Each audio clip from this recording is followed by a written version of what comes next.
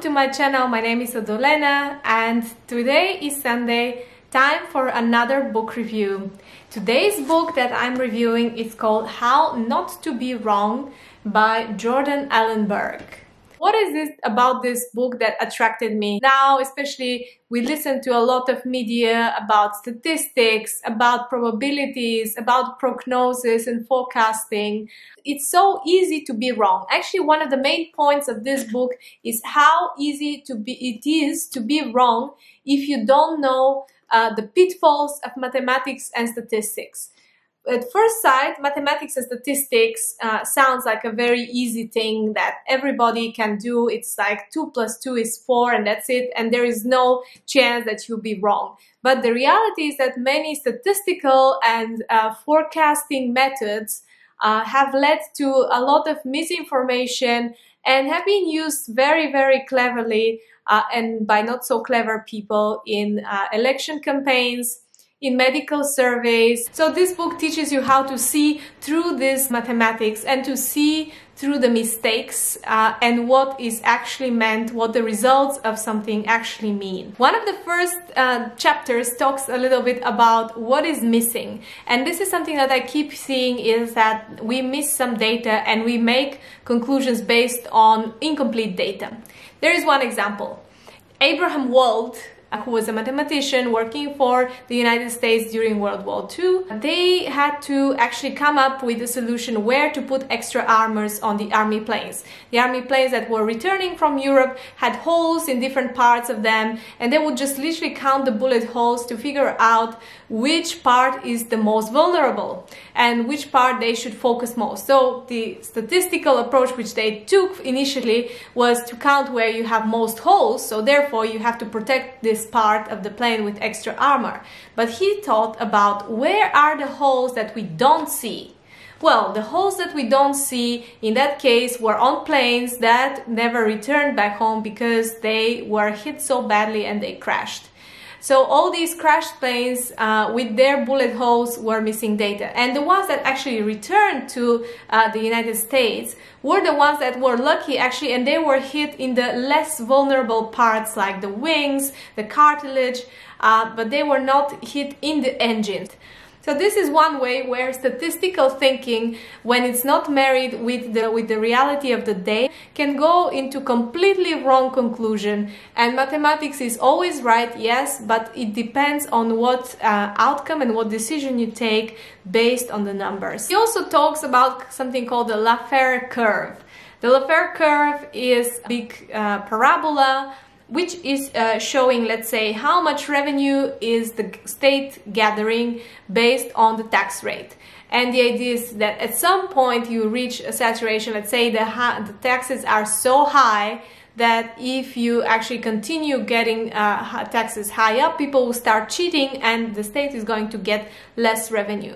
So this one was very, very suitable for the Republicans in the United States who wanted to cut off some taxes and get very good results for them. So what they did is they reduced taxes thinking that they were overtaxed. However, even after that, the government did not get what they wanted. They did not get any more revenue. And the reason is because if this curve it is so smooth and so easily drawn like a really nice smooth parabola, then how do you know which part of the parabola you are? Are you undertaxing or overtaxing people, and how do you compare this? How do you come up with this solution? Also, another thing is that whether this parabola is smooth and even, like a nice little bell, or it is maybe like a hump or like a trapeze, or like maybe it is just squiggly. Another example that he gives about how to be wrong with mathematics is, again, journalism. So journalists are very keen on using statistics, proportions in order to make impact in their writing and of course to get to certain agenda.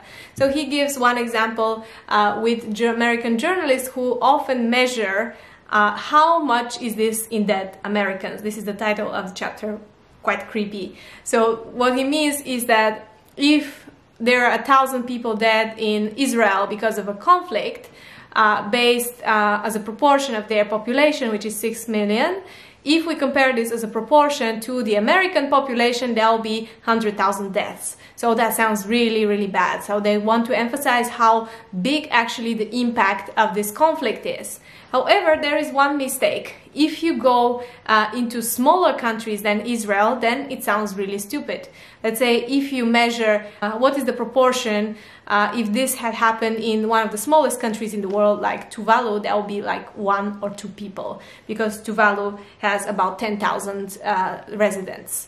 And if we measure that in Slovenians, that will be about 300 people. So you cannot really measure the proportions this way. The best way to actually say it is to say that there were 1,000 people died in that conflict, and that's it. It doesn't matter what proportion it is from the population. It's just a trick for journalists to make it sound more than it actually is, or less than it actually is, and to kind of convince you about the scariness of a situation. We constantly see this nowadays with coronavirus, and people completely measuring the proportion of deaths and the proportion of recoveries. And also there are two biases here. First, we are missing the bullets. So we don't have all the data because not all countries are testing their residents in the same way, with the same tests and the same regularity. The other bias is comparing this to the population of the country. Yeah, as number might sound really scary, but comparing it to the population is not so bad. However, you should always look into where it is happening. Let's say whether this is one region of the country. For example, people comparing the victims in China only to Wuhan, or comparing them to the entire population of China. Statistical significance. This is another favorite one of a lot of scientists and a lot of journalists, and it's been taken in so many cases wrongly. One survey which I read about in the book was hilarious. They actually asked about 228 women in the United States, all married, all in their, let's say, fertile years, and they asked them whether they support Romney or Obama. They found out that 40% of the women who were during their fertile part of their period, let's say they were in ovulation, they were more likely to support Romney, whereas only 23% of the women who were actually in their infertile days were going to support Romney. So this is quite hilarious, because actually, based on the way we measure statistical significance nowadays, which is with a p-value, this statistical test has a significance. So p-value is lower than 0.5, which theoretically might mean that this is something true. And whenever you read in documents, in publications, when you see that there is statistical significance, then you think, okay, well, this is something serious. However, it can be absolute bollocks in that case. Because imagine, let's say a woman changes during the month, like some weeks she's very fertile, some weeks she's not. So let's say if she is more likely to support Romney during the time when she's fertile, who does she support the rest of the time when she's on her period? That's really weird questions, and obviously the survey doesn't answer this one. Why did I decide to actually read this book? This is part of my plan to get my mind in the right shape, to make sure that I comprehend information fully and understand what is going on. You cannot rely on other people to inform you, especially on the media or other president candidates, politics, whatever. It's very, very important for you to do your own thinking in anything in life. So using this kind of books can help you really develop this kind of scientific approach to what's going on in the world. It's very easy to be scared and get emotional over percentages, over statistics and proportions and linear regressions. And if you haven't been very good at maths in school, and plus most of these concepts that are in the book never even make it into the curriculum because they're considered too complicated and profound, the reality is that these are things that are comprising our everyday life. And the more and more we come up with big events that are happening in our life, the more and more people are trying to convince us about certain things, whether they're good or bad for us. You know how many opinions there are about whether you should drink vitamins or not drink vitamins. studies and surveys like this, he talks about the fact that statistical significance is nothing but a value which can be easily something minor.